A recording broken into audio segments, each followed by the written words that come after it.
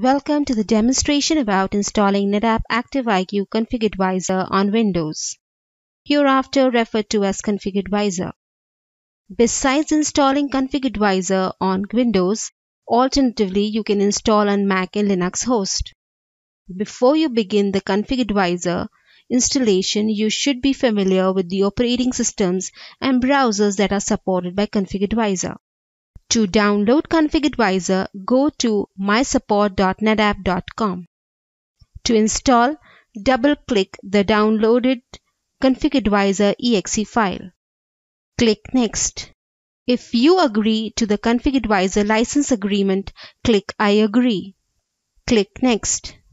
You can change the default destination folder for installing Config Advisor. In this demonstration, the default path has been retained. Click Next. You can choose a parent folder for storing Config Advisor data. You can change the default folder to either a shared drive, folder, or a drive of your choice. In this demonstration, the default path has been retained. Click Next. You have an option to decide whether you want to install Config Advisor in a secure setting. If yes, auto support and user profile details are disabled. Select Yes or No and click Next. You can enable the HTTPS and user management settings. Selecting Yes for user management changes the back-end web server to a more production-based web server called Nginx. You can use the Nginx configuration to set up secure communication over the computer network using the HTTPS protocol.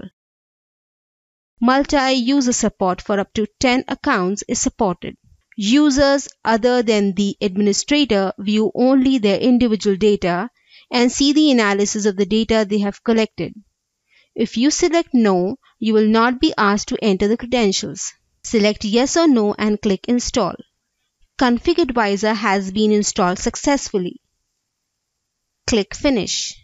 To set an administrator password, enter your password, confirm the password and enter the email address and click Submit. Now enter your password and click Submit. Upon successful authentication, the Config Advisor dashboard is displayed. The Basic Settings dialog box is also displayed. You can configure the SMTP server settings to send notification for scheduled jobs, enable or disable ActiveIQ OneCollect data collection options, and Telnet. You can also enable encryption settings and then click Save.